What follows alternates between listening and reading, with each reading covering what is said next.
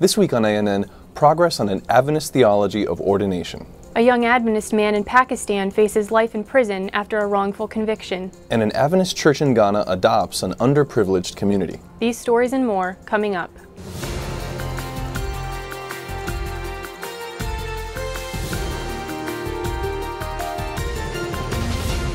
This is ANN, a service of the Seventh-day Adventist World Church. Thanks so much for joining us this week. First in the news, the Church's Theology of Ordination Study Committee agreed this week to approve a consensus statement on a distinctly Adventist theology of ordination. The statement passed by a vote of 86 to 8. It defines ordination as an action taken by the Church to publicly recognize those God has called to ministry. The statement also offers biblical examples of ordination and explains the role of ordained ministers. Christ's ministry on earth is designated as the ultimate example of ministerial service. The approval of the document came in the middle of a 3-day meeting of the Theology of Ordination Study Committee outside Baltimore in the U.S. state of Maryland. Delegates spent each day reviewing dozens of scholarly articles on ordination that cover a wide variety of thought and opinion on the subject. The consensus statement is an expression of unity church leaders hope the delegates maintain as they navigate more challenging issues surrounding ordination. A court in Pakistan sentenced a young Adventist man to life in prison last week for allegedly defaming the Prophet Muhammad. The case falls under the country's controversial blasphemy laws. Sajjad Masi was convicted of sending blasphemous text messages to Muslim clerics 2 years ago. Church leaders and many international news agencies have pointed out that a search of the young man's home and cell phone records produced no evidence linking him to the case, and his accuser has since recanted his testimony. Masi is widely believed to have been framed. Human rights activists say Pakistan's blasphemy laws are notoriously used to oppress religious minorities in the country. Masi's lawyer is expected to appeal the ruling at a higher court. The Adventist Church in South America this week surpassed 20 million downloads of The Great Hope. The book is a modern retelling of church co-founder Ellen White's book, The Great Controversy. Publishing leaders say growing interest in downloads marks a change in traditional book distribution. This is good news for us because when you give a book to somebody, sometimes the person just receives because, the person wants to be polite with you. But those that are going there and to download the books is because they want the book. It's a new opportunity for us because when they do the download, we also can collect some information about this person. That person is a client that we can communicate later. Valley View University Adventist Church in Accra is donating clothing, food, and books to residents of Okotokwa, a remote village in central Ghana. Okotokwa is one of the country's poorest communities. The campus church decided to adopt the community after an Adventist theology student discovered its growing needs. Adventists have also offered free health screenings and counseling services to community members. The campus cafeteria pitched in by providing free meals to Okotokwa residents. Michael Kobena Lois, assistant chaplain for the school, said church members are fulfilling their social responsibility to share Christ in practical ways. And finally in the news this week, new details are emerging in the case of an Adventist pastor arbitrarily detained in Togo without evidence or a trial. Antonio Montero was imprisoned more than a year ago for a crime church officials say he didn't commit. A written statement obtained by ANN indicates that Montero's judge agrees. He admitted that Montero was innocent, but that releasing the pastor wasn't up to him. And according to police reports, the man who accused Montero of heading up a blood trafficking network is a convicted criminal with a history of mental instability. Later, the man tried to recant his testimony, claiming police had forced him to give names. The new details have galvanized advocates working to secure Montero's release. Earlier today, I sat down with Dwayne Leslie to learn more. He's part of a working group raising awareness of the case. Thanks for joining us, Dwayne. Thanks for having me here. Church leaders have called for a global day of prayer for Montero's release on July 27. What is the significance of that date? July 27 actually marks day 500 of his unlawful detainment in Togo prison. And while we originally had a first day of prayer back in December of last year, we thought it important to bring it back again to our world viewership to highlight the fact that he still remains in prison. What do you hope a global event like this will achieve? The thought is that it would really continue to galvanize the viewing public to do something. He remains in jail for 500 days, and while we've had hopes of progress, there really hasn't been any definitive movement forward, and so we really want to continue to encourage people to get active and to don't forget our brother in prison. What resources are available for local Adventists who want to help bring awareness to the cause? The General Conference has actually created a website, prayfortogo.com, which is really your one-stop shop for everything about this case. It gives you the background information. It also gives you a PowerPoint presentation that you can download to use during the service on Sabbath. You can also have a video, a 4-minute video, which really puts a human face on the suffering. It interviews Pastor Montero's wife and his family, and it really highlights the struggle that's going on. And so prayfortogo.com really is the one place to go for all the information that you need to help support this International Day of Prayer on Sabbath. Thanks, Dwayne. Thank you. Coming up, we have a preview of the current issue of Elders Digest.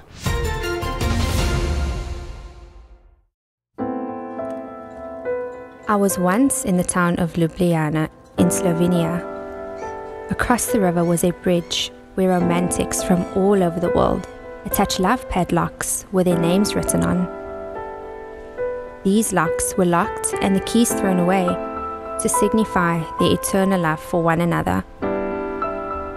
Padlocks rust, people change, relationships end, but Jesus' love is everlasting.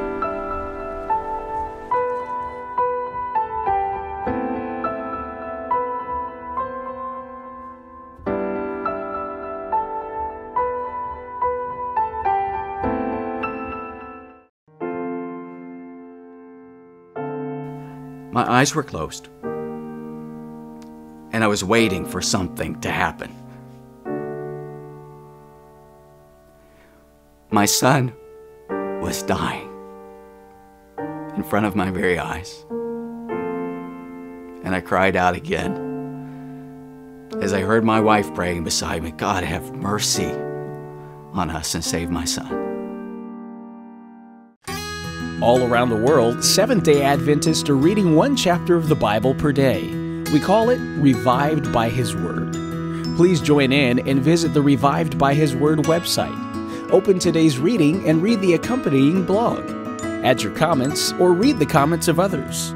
Get the Google Calendar to remind you, or download the printable calendar of the reading program. Learn more about Revived by His Word and how you can tell others about this project. Welcome back. Alfredo Garcia Marenco has a look this week at what you can expect to find in the current issue of Elders Digest. In today's preview, we are happy to tell you that the fourth quarter 2013 issue of the Elders Digest magazine contains a special emphasis on stewardship. I believe that elders and other leaders around the world will enjoy the reading and will gladly teach the stewardship principles encompassed there. That, of course, is in addition to the regular menu of relevant articles with leadership strategies, didactic tools, health tips for elders, news around the world, sermon outlines, worldwide initiatives, questions and answers, Seventh-day Adventist official statements, and other biblical sound topics. More than 200,000 leaders around the world are getting the Elders Digest magazine in 14 languages so far: English, French, Portuguese, Russian, Spanish, Polish, Bulgarian, Italian, Romanian, Indonesian, Tagalog, Bahasa, Chinese, and Swahili. Praise God for His wonderful blessings and for the hard work of the Ministerial Association counterparts around the world, leading the translations into 13 languages and counting. Please get your subscription and order the new Elders Handbook recently released from your local Ministerial Association office, the one that I have in my hands. Please visit our recently upgraded website to access past issues of the English version of the magazine and the recently posted translated versions, along with new leadership resources to strengthen our beloved church. God bless you. The Adventist Church's longest-serving volunteer is making quality Christian education a reality for hundreds of underprivileged students in Southeast Asia. Ricky Oliveras recently met her and has this story. I recently traveled to Southeast Asia, where I had the privilege of meeting Dr. Helen Hall.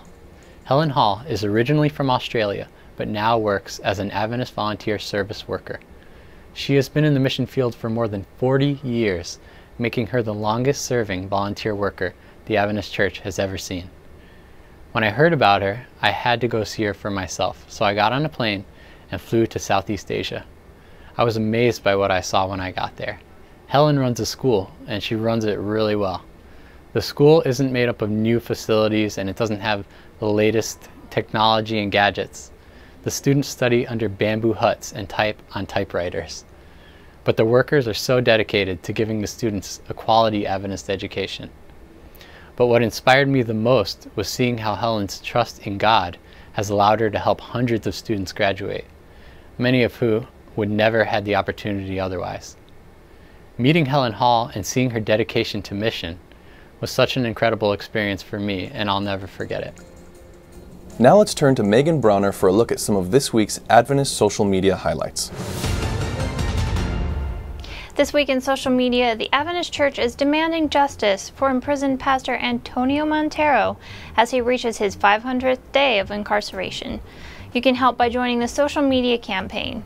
Visit the Adventist Church Facebook page to get your own 500 Days of Injustice cover image and profile photo.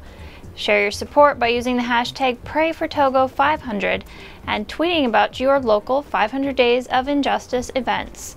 Check out the Adventist Church Twitter page for quick, retweetable summaries of the articles released by ANN last week. And of course, make sure to read the 4-article series on ANN's website. Also, don't forget to share the official Pray for Togo video, which you can find and download on the official website. If your church is having a 500 Days of Injustice event, make sure someone shares photos and tweets during the event using the official hashtag. Share your 500 Days of Injustice photos and updates with us on the Adventist Church Facebook page, and we will highlight them in next week's episode. And that's your social media news for this week.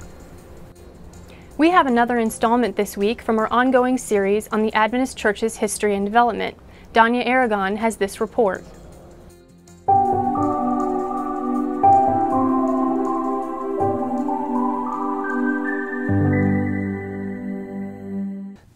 In the very early days, Adventists had a very limited view of mission. They thought that it extended to the Pacific Ocean and then to the Atlantic Ocean in the United States. They saw that the United States was a melting pot of different immigrants coming in, and they thought that when you read Matthew chapter 28 and it says, "Go ye into all the world," then we can do it right here in North America. Então você vê que entre 1843 e 44, né, na época do movimento milerita, do desapontamento, até 1863, que nós estamos fazendo 150 anos agora, né, da organização oficial da igreja, ninguém se falou praticamente em enviar missionários. O primeiro missionário foi só enviado praticamente 10 anos depois. But then their vision expanded, and they realized that when Matthew 28 says, "Go ye into all the world," it means go ye into all the world. And so you see in the 1870s that missionaries started going to Europe, then in the 1880s to the other major continents, and then the church just didn't stop. It just kept growing. It kept expanding its vision for taking the good news about Jesus to all the world. The essence of the movement was in the mission. This was the element that made the Adventist message spread rapidly. We are a missionary church, but it concerns me that as we grow, we become more institutionalized, and there is a tendency to start looking inward. But our focus needs to be, how do we take this good news outside of the parameters we've already established and actually reach new people groups and new geographical areas. The sense of mission led the initiatives of the Seventh-day Adventists for more than 150 years. However, the greatest challenge is to keep the missionary spirit despite the growth and even as time goes by. Now the problem is, if we are not involved in mission, we become a pew warmer. We become a member of a religious social club where we come to church on Sabbath morning, we pray, we sing nice songs, we shake hands and smile and have a nice time, then we go home and that's it. That is playing a game. And when we find churches that are fighting with each other, arguing over the worship service, arguing over theology, I can guarantee you that 99% of the time they are not focused on mission. In 1874, J.N. Andrews departed as the church's first official missionary, worked for 9 years in Europe, and died in the field. Andrews asked that no eulogy was written because he believed their focus should be in the mission and not on the missionary. Though reluctant, the editors of the review agreed. Nevertheless, a great eulogy continues to be written, as many young people and families leave places like this university that carries his name to take the message all around the world as he once did. Ele foi escolhido para ser o patrono, eu diria, dessa universidade por causa de duas características. O primeiro, ele foi o primeiro missionário adventista. E o segundo, porque ele foi o primeiro erudito ou estudioso adventista de uma certa envergadura, né? E eu diria que hoje eu vejo jovens missionários, mas eu vejo que falta a parte do erudito, dos estudos. Se existe um movimento adventista, é porque também existe uma missão de Deus para esse movimento. I am firmly convinced, I have been, I've lived for this my whole life. This is God's people. God is going to see us through the full journey. He is going to take us home. Not a shadow of doubt about that. We have to be sure that on the way, while we are still here, that we are doing the things that God has asked us to do. Still ahead on ANN, advice for dating couples. But up next, what a closer look at birds can reveal about creation. It takes faith to believe that God is the designer of life. But when I examine science and I examine the perfect order of the world, the perfect order of cells, the perfect order of the atom, the perfect order of the electrons, all of these from matter to submatter point to a perfect and an orderly being. I believe that God is the originator of all life. I pray for wisdom from God to do really good in school and to do really good in piano and my piano lessons. I pray that all the people that are sick can become well, and whoever needs food should get food and be happy. Please pray 7 in the morning, 7 in the evening, and 7 days a week. It is a story of struggle, but in the end, it is one of triumph. It is one of hope. We need something that can give us a real path to the future. This book can do it. I think it's a great book to be able to share with people who truly, truly do not yet know Jesus, but want to know a better way.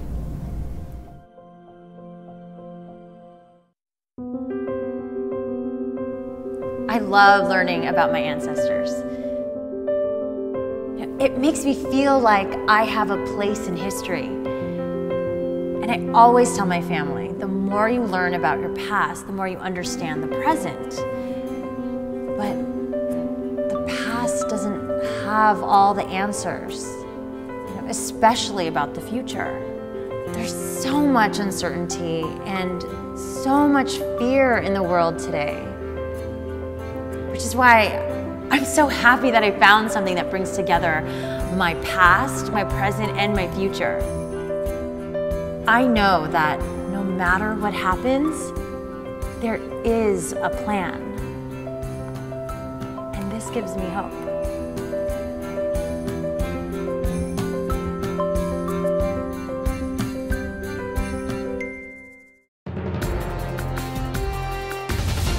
Welcome back. Adventist scientists observe signs of God throughout nature. Tim Standish says a new documentary on birds offers striking evidence of intelligent design. Appreciating what birds do has been the work of many scientists' lifetimes. And artists like John James Audubon have built their careers around painting, sculpting, photographing, and filming birds. How can anyone not be astonished by the splendor and engineering brilliance evident in avian flight? The amazing thing is that anyone can look at a bird and remain blind to the wisdom behind their design, yet some do. Fully appreciating how elegantly designed birds are is probably impossible, even among those who know the Creator God and believe that it is His brilliance behind these exquisite creatures. But this does not mean that there is no way of gaining a better understanding. A new documentary has just been released by Illustra Media entitled Flight, the Genius of Birds. Many of you will be familiar with Illustra Media's amazing documentaries about design in nature, having seen films such as Metamorphosis and Unlocking the Mystery of Life. Each one is a masterpiece, but it could be argued that Flight is the best and most beautiful Illustra documentary yet. I'm convinced that it contains the best sequence ever put together on film, illustrating the development of a bird inside an egg. Then there is the beautiful segment on how hummingbirds hover that shows the movements necessary inside their shoulder joints. On a larger scale, scenes of starling murmurations and the amazing migration of Arctic terns are breathtaking. I've taught ornithology at the university level and still learned amazing things that I was previously unaware of when watching Flight. This documentary is an amazing new resource for those who wish to learn more about the creation and wish to do so while experiencing an awe-inspiring work of art. Now let's turn to John Beckett for our Tech Corner. This week he has pointers on choosing an external battery for your smartphone. I'm sure that every once in a while you pick up your phone on the way out the door, you look down, and oh no, only 15% charge remaining. You forgot to put it on the charger overnight. Well, there are lots of options for keeping your phone or your tablet's battery charged up while on the go. First, most phones can charge off a USB connection. Just pack your cable and plug it into your computer. I don't recommend plugging your phone into a computer that you don't trust though, because that computer could download data from it. Another very obvious option for those with a long car drive is a car charger. This is very handy if you use your phone as a GPS. There are now also many kinds of battery packs you can buy to charge up phones and other mobile devices. If you're trying to charge a tablet, make sure that the pack puts out enough power for it. My phone's an iPhone, so the ones I'm showing today are external packs. If I used an Android, I might have been able to just pick up an extra battery pack that I swap into the phone. First that I'm going to show is my giant external battery. This one is my kid's favorite, and it's designed to provide more life for a laptop, so it can recharge a phone a whole bunch of times. It is really big and heavy, and it even requires its own charger. There are also lots of smaller batteries that are kind of similar to this that you can charge using your phone's charger. Can't charge your phone as many times with one though. Another very nice option is a combination battery pack phone case. These are great because they provide extra protection and can double the time that you go between charges. At night you plug your cable in to charge both the phone and the battery together. And the phone just slides into it like that. With all these options, I'm sure you can find one that will give you a bit of extra charge while you're on the go. Is your significant other marriage material? On this month's feature from Family Ministries, Willie and Elaine Oliver explain how dating purposefully can set you on the path to a lasting relationship. One of the important questions that we get asked a lot is, how long should you date before getting married? Yeah, that's one of my favorite questions actually, because we're extremely opinionated on this, but it's not just our opinion. A lot of what we share with people about this is based on research. And one of the things that we believe is that when people are dating, especially when we're talking about people that are in a position to think about marriage, so we're talking about mature adults, because only mature adults should enter into marriage. That's correct. And so when it comes to dating, if you are in the position to think about marriage, that the person that you're dating you really think is a marriage prospect, then you probably, within the first 3 months, we recommend that people start doing some type of pre-engagement counseling. We're talking about age once you're out of college. Correct. Someone who is over 22. Mature adults, yes. So when we're talking about how long should you date, we're talking about beginning after in your 20s. Because what happens too often is that people will just date nebulously, you know, just without any plan just in going mind out with someone. For a year, before long it's 2 years. And so what we're saying is at 3 months, if you think this person is an eligible partner, then you should really start having some serious conversations, not to be married, but to think about if this person is an eligible marriage partner. So at least a year, so that you can know the person, know their family, and know what they're about, and be sure that they love Christ the way you love Christ. Absolutely. In a new video series, Adventist World Church President Ted Wilson invites viewers to accept God's many gifts. This week's gift is stewardship. God has given to each one of us the gift of stewardship. That is the responsibility of taking care of things that belong to Him. Of course, that includes the world and all that it contains.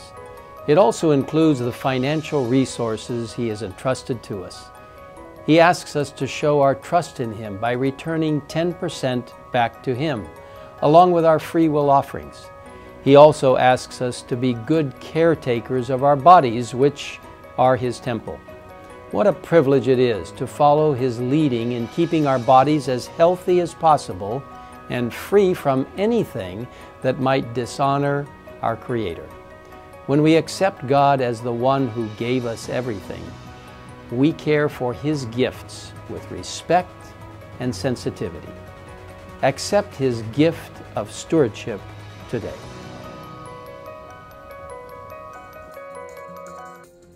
Now let's turn to Benjamin Baker for a look at Adventist history. This week, milestones in the life of the Church's first overseas missionary. Welcome to This Week in Adventist History, one of the most pivotal in our 150 years. On July 22, in 1829, John Nevins Andrews was born. Pioneer, minister, administrator, author, theologian, and missionary. Andrews literally gave his life to advance the great Second Advent movement, dying from overwork in the mission field of Switzerland at age 54.